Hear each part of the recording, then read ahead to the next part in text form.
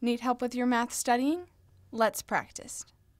The cost in dollars of shipping X computers to California for sale is $3,000 plus 100X. The amount received when selling these computers is $400X.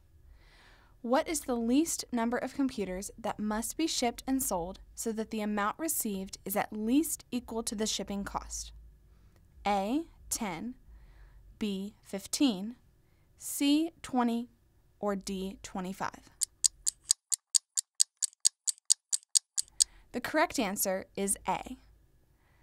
Setting the cost of shipping equal to the amount received gives us the equation 3,000 plus 100X equals 400X.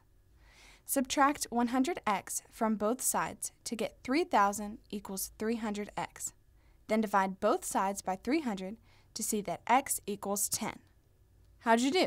Let me know in the comments.